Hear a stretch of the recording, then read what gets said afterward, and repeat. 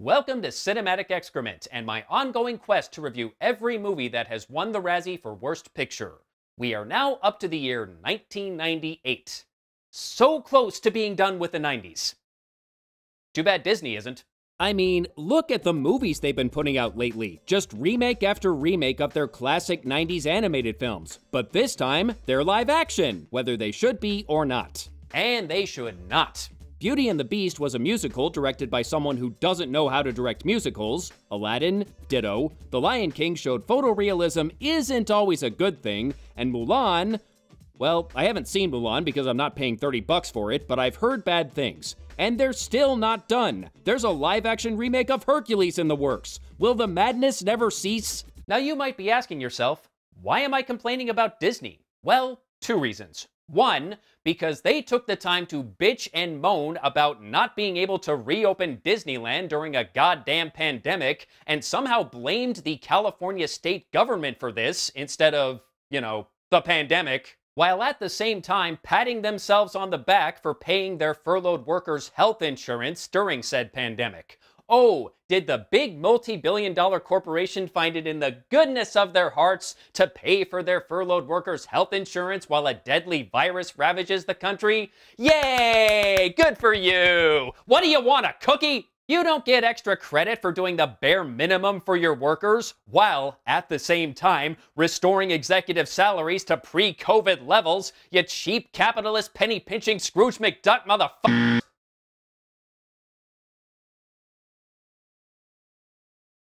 And the second reason is they are responsible for the travesty I am about to review today. An Alan Smithee film, Burn Hollywood Burn. This is a mockumentary, kind of, more on that later, about a small-time director played by Eric Idle who finally gets his big break when he is hired to direct Trio, a big-budget action movie starring Sylvester Stallone, Whoopi Goldberg, and Jackie Chan. That's an interesting combination. The cynic in me wonders if they were the only three big names who said yes. The realist in me is thinking the same thing. However, after a troubled production and the producers butchering his vision in the editing room, the director wants to disown the film. Fortunately, the Directors Guild of America has an easy way to do this. Just remove your name from the credits and replace it with the pseudonym Alan Smithee. Unfortunately, this director's name is actually Alan Smithee, making it literally impossible for him to disown the film. So as a last resort to save his good name, he steals the original camera negative before the studio can make any prints and threatens to burn it. Now, on paper, this sounds like the setup for a decent comedy at least. I mean, a director named Alan Smithee, the joke writes itself. Plus, Idle is a good comedic actor. You got Sly, Whoopi, Jackie, and a few other celebrities willing to poke fun at themselves on camera. This should have at least been okay, if not spectacular. So what went wrong? Well, when you look at who was behind the camera, it looks like this movie was doomed from the start. First of all, this movie was a joint production between Hollywood Pictures and Synergy Pictures. Hollywood Pictures is a now-defunct arm of the Walt Disney Company, which I ranted about a few minutes ago. Why is this a problem? Well, an Alan Smithee film is supposed to be a satire of the movie industry and studio executives. Can we really trust Disney to handle that? I know Disney is not necessarily above making fun of themselves. The princess scene in Ralph Breaks the Internet comes to mind, but when they do, it tends to be pretty tame. I don't personally trust them to not pull their punches here. It also makes the tagline on the poster feel pretty disingenuous. This was produced and distributed by one of the biggest companies in Hollywood, and it was advertised as the movie Hollywood doesn't want you to see. Well, not many people saw it, so mission accomplished. As for Synergy Pictures, that also now defunct studio was led by Andrew G. Vina, the film's executive producer. If you've been following my series of Razzie Award winners, that name should sound familiar. He's the producer who got into a very public spat with director Richard Rush over the final cut of Color of Night. And we all saw how that turned out. And now, 3 years later, Mr. Vina is producing a movie in which a director has a very public spat with a producer over the final cut of a film. That's probably a coincidence. Probably. Nevertheless, if there is anyone whose opinion on a producer meddling with a director's vision that I do not want to hear, it's Andrew freaking Vina. No thank you, sir. If that wasn't bad enough, the screenplay was written by Joe Eszterhas, who also appears in the film as himself. That name should also sound familiar if you've been watching my videos of late. He wrote the screenplay for Showgirls. Yeah, that's who we're dealing with. That is all of the bad signs. As for the director, Arthur Hiller, he appears to have a somewhat respectable filmography, including a Best Director nomination, so I guess his presence is one relatively bright spot. But are you ready for the ultimate dose of irony? Hiller was apparently unsatisfied with the theatrical cut of this film, reportedly done by Eszterhas as an uncredited producer, and asked for his name to be taken off. So in the end, an Alan Smithee film was in fact an Alan Smithee film.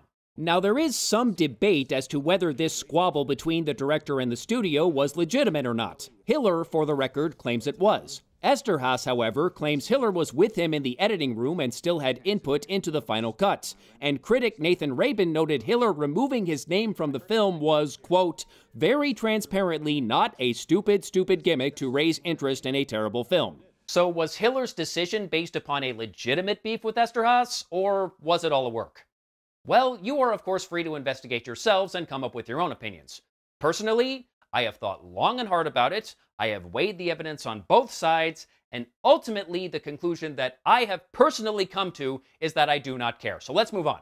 The movie opens with a trailer for the film within the film, Trio, which we are then told is a movie no one ever saw because the director stole and destroyed the negative. And we're about to hear that story, which is divided into 3 acts, each with its own title card. And as soon as the first one shows up, you'll notice something is off.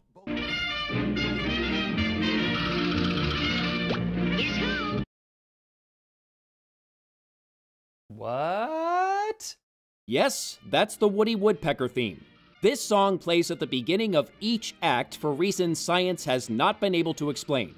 Is this some inside joke that I'm just not getting, or was it just a random choice? I can't say for sure, but I'm willing to bet on the latter. Because this movie's entire soundtrack is a hot mess. Because of the low budget, they could not afford any well-known artists, except for Public Enemy, for reasons we'll get to later, so Joe Eszterhas put out a call for unsigned bands to submit their work for the film. Reportedly, he got over 9,000 submissions. Now, law of probability dictates there must have been some good music in there somewhere, and yet, every song on this soundtrack that was not done by Public Enemy is crap, and often has nothing to do with the scene in which it's featured. I'm giving condoms for Christmas. You're giving what to who now? I see 2 possible reasons for this. Either Eszterhas has terrible taste in music, or he just got tired of sifting through 9,000 freaking submissions and finally just said screw it and threw a few in at random. I'm actually inclined to believe the former because one of the songs was co-written by Eszterhas himself. And it is amazingly terrible. The song is called I Wanna Be Mike Ovitz, and it features some jagoff screaming over and over again, I wanna be Mike Ovitz! That's it. That's the song. If you don't believe me, look it up. It's on YouTube. Now some of you may be wondering, who the hell is Mike Ovitz? Well, the answer is, Google it. I'm pretty sure most of my audience is millennials and Gen Z. You all know how the internet works. Do the research yourselves, you lazy bastards! Oh, alright, fine, I'll tell you. I need to pad out the running time for this video anyway. Stupid algorithm.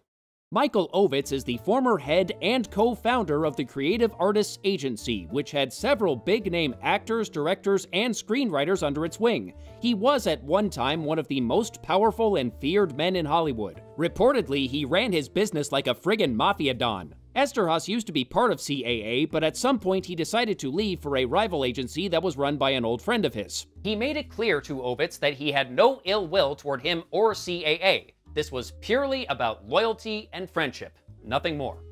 According to Eszterhas, Ovitz did not take it well and threatened to ruin his career in Hollywood. Eszterhas would then write a letter to Ovitz defending himself, copies of which circulated around Hollywood and ended up being published in several outlets.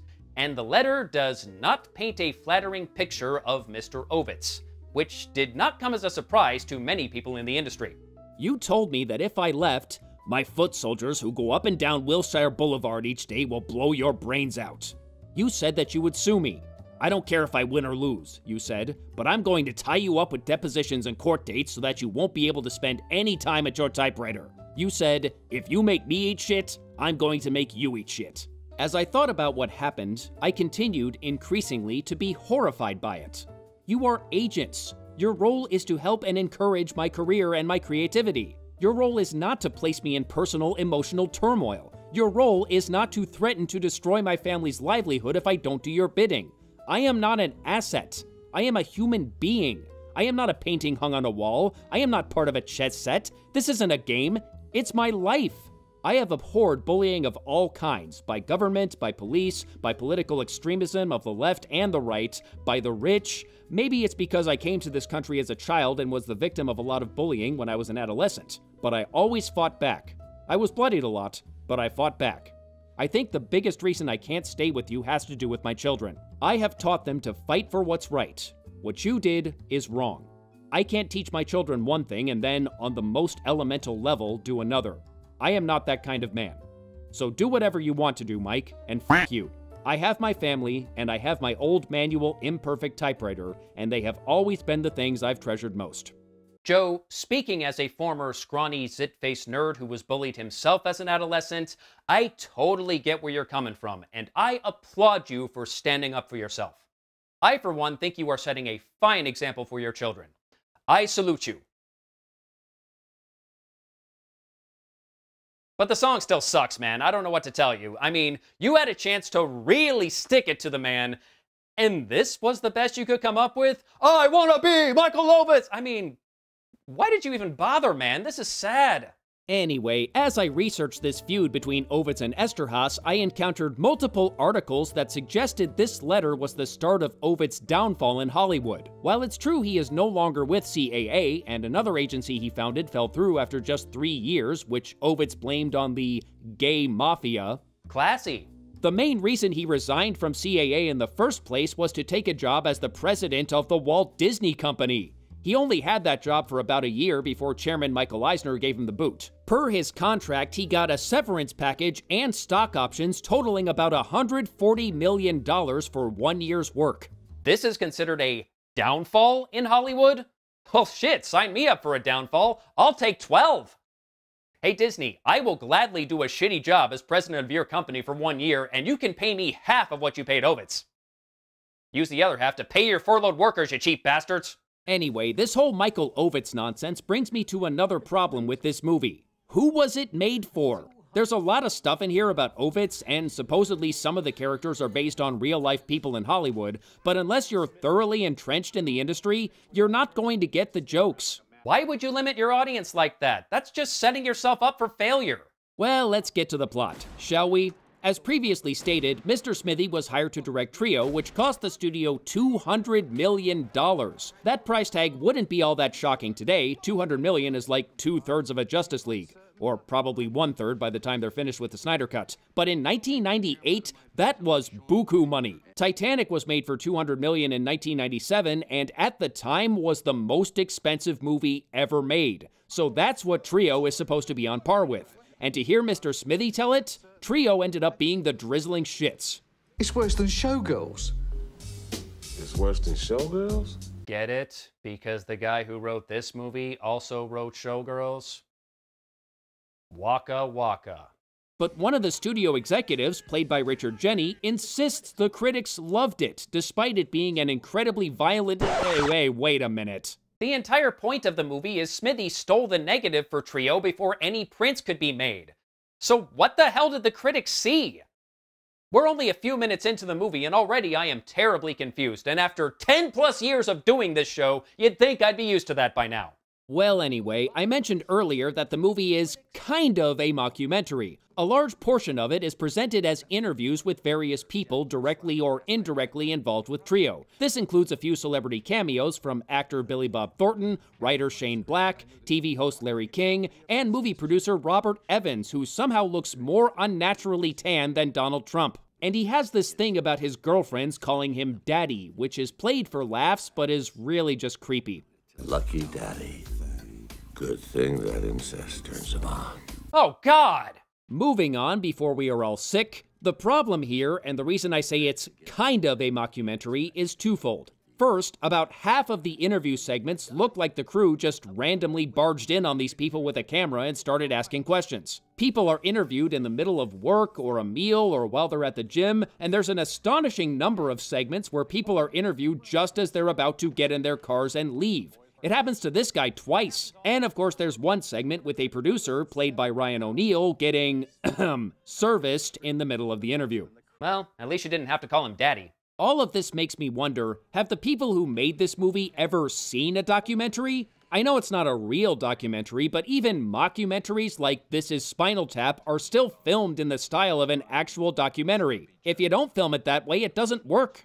And the second reason it's only kind of a mockumentary is there are several non-interview segments reenacting the events that led to Smithee's theft and destruction of the Trio negative that the documentary cameras could not possibly have been present for. Is this supposed to be a mockumentary or a narrative? Either option is fine, but you gotta pick one. Anyway, the first act of Burn Hollywood Burn covers the making of Trio, though they do so in as vague a manner as possible. This is another thing about the movie that bothers me. We're told Trio is so terrible that it compelled Smithee to steal the negative so no one would ever see it. But God forbid the movie presents us with any evidence to back up that claim. All we get to see is a trailer the studio cut before the negative was stolen, and it's pretty basic. Honestly, it looks like the trailer for any Michael Bay movie. And yeah, those usually aren't great, but they're not exactly the worst movies ever.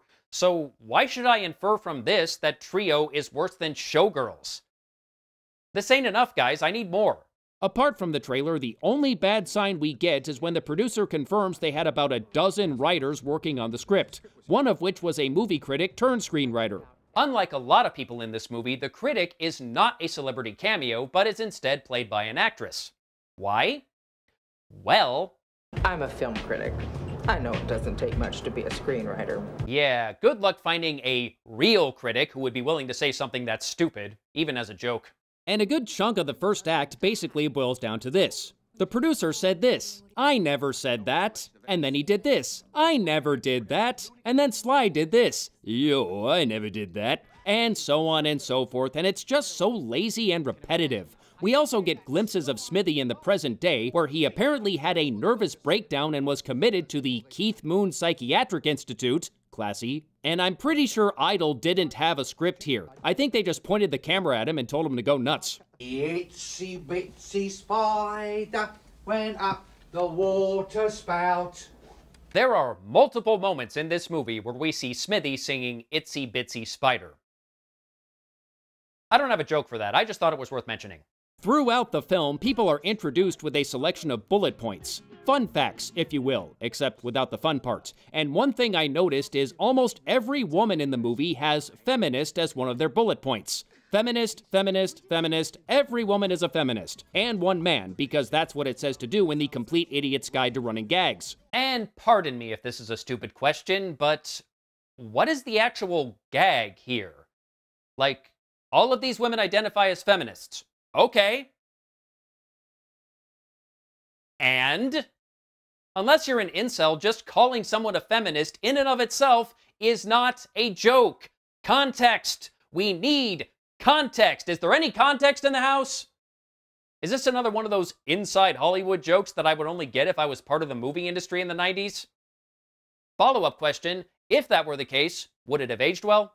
Moving on, the second act really has no reason to exist. It starts off with Smithee stealing the negative, and we already know he's ultimately going to destroy it, so all we're doing is waiting around for that to happen. Suspense? What's that? And that might be okay if only the stuff that happened between Smithee stealing the negative and destroying it were in any way interesting or funny. If only. Smithee ends up befriending and hiding out with a group of black filmmakers led by Leon and Dion brothers, collectively known as the Brothers Brothers. Because they're brothers. And their last name is Brothers. They're the Brothers Brothers. These are the jokes, people. Yeah. Leon and Dion are played respectively by Chuck D and Coolio. I'm not sure why, but Chuck D's presence would explain how we got Public Enemy songs on the soundtrack. And yet, no Coolio songs. I guess they can only afford one of the two? If you're wondering if Chuck D and Coolio can act, the answer is no, not really. I mean, don't get me wrong, I have seen worse, but I've seen a lot better too. Meanwhile, the producer goes on TV to make an impassioned plea for Smithee to come out of hiding and return the negative. And my God, what is up with these TV news sets? They look only slightly more expensive than the one from Birdemic. But I guess I shouldn't be surprised considering the people who made this movie are clearly not fans of the media. Nor are they fans of clever puns. The New York Slimes, come on. In addition to pleading with Smithee over the airwaves, the studio hires a private investigator played by, oh god damn it. Yep, that's Harvey Weinstein. And at the time of this movie's release, I'll bet most people had no idea who he was. Now we all know for the wrong reasons. And if you're wondering if Harvey Weinstein can act, well, he hasn't been able to convince anyone he actually needs that walker, so I guess that answers that question. Seriously though, while I will admit I may be looking at his performance through shit-colored glasses, I find him to be boring and robotic. And that makes me very confused because at the time, a few critics actually praised Weinstein's performance. And all I can say is, really? We staked out the airport, focusing on flights to Tanzania and Tibet. We staked out the La Brea tar pits. I mean, really? Also, one of Harvey's bullet points reads, "Friend to the stars." Ooh boy, that did not age well. Granted, I probably can't blame the movie for that. I mean, no one could have known at the time what Harvey was up to. Hello? Yeah? Uh-huh. They knew? They always knew Harvey was a shitbag? They just protected him because Hollywood is a haven for creeps and perverts and they always take care of their own? Well, thanks for clearing that up.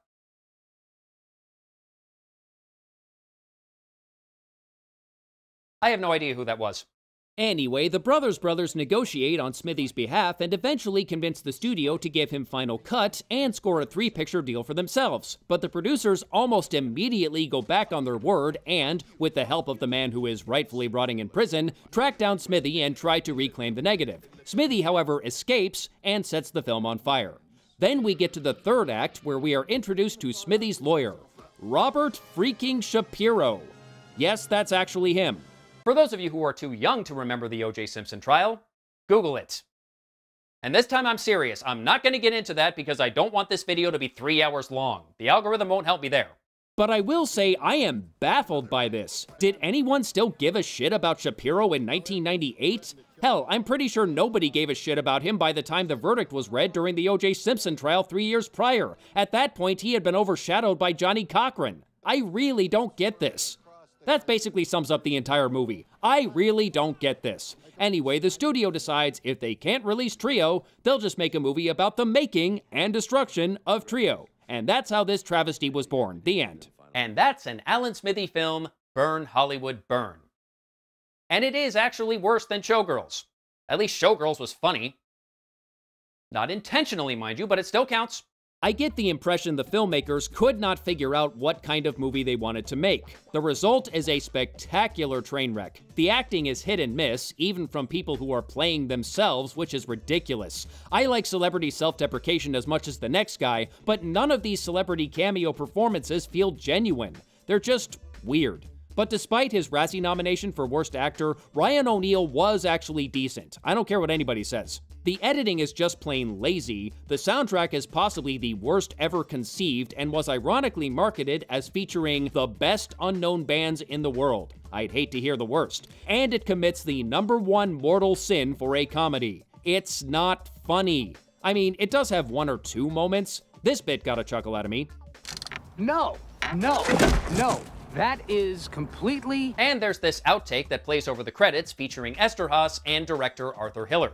The last thing any director needs is you, of all people, to stick up for us. He's right, you know. But most of this movie's attempts at comedy are just dreadful. I can count on one hand the number of times I laughed during this movie. Maybe I could get up to 2 hands if I understood all of the inside jokes, but I doubt it. An Alan Smithee film got a very limited release to just 19 theaters, I assume because the producers realized this movie was so bad that there was no reason to subject it to any more people than necessary. Despite its meager $10 million budget, due to its limited release, it made just under $60,000 at the box office. The friggin' Oogie Loves made more money. In addition to Worst Picture, the movie also won Worst Screenplay, Worst Supporting Actor, Worst New Star, and Worst Original Song, all of which are at least partially credited to Mr. Joe Eszterhas. And this is one of those rare occasions where I cannot argue with the Razzies' choice for Worst Original Song. I Wanna Be Mike Ovitz was absolutely terrible. Joe also won a Stinker's Bad Movie Award for Worst On-Screen Hairstyle, which seems kinda mean-spirited, but also correct. And Joe, I meant what I said earlier. Mike Ovitz sounds like a total scumbag, and I applaud you for standing up for yourself. But you probably should have left it with that letter. Every once in a while, the Golden Raspberry Foundation gets one right, and I cannot argue with their choice for Worst Picture of 1998. An Alan Smithee film is easily worse than the other nominees, which included a crappy Michael Bay movie, a crappy Roland Emmerich movie, a crappy big screen remake of an old TV show, and whatever the hell that was. And, fun fact, it's actually responsible for the DGA retiring the Alan Smithee pseudonym. They were legitimately afraid no one would ever again see a movie with the name Alan Smithee attached to it because this movie had tarnished that name's reputation. So an Alan Smithee film was in fact the last Alan Smithee film. I do not recommend giving this movie a watch, not even ironically. It is painful to sit through, and I had to sit through it several times to write this review. More than I usually do because as I was writing it, I had trouble remembering what happened. I don't know if it was just that unmemorable, or if my brain kept blocking out parts of it as a defense mechanism. So if you're wondering why this one took so long to come out, there you go. Sorry about that. Hopefully next time when we journey into the Wild Wild West, my brain will actually cooperate. If you don't, I'll stab you with a Q-tip. Until then, I am the Smeghead, and maybe Hollywood should burn.